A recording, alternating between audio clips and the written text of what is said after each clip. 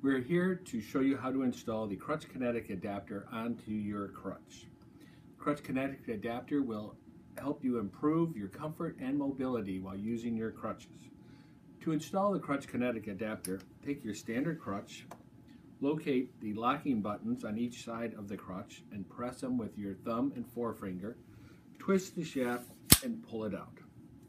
Next, take your Krutch Kinetix adapter, again press the locking buttons with your thumb and forefinger, put them in, put the shaft in, and locate it, lock it in place. Now you're ready to go. If you have any questions, contact us via our contact information on our website. Thank you.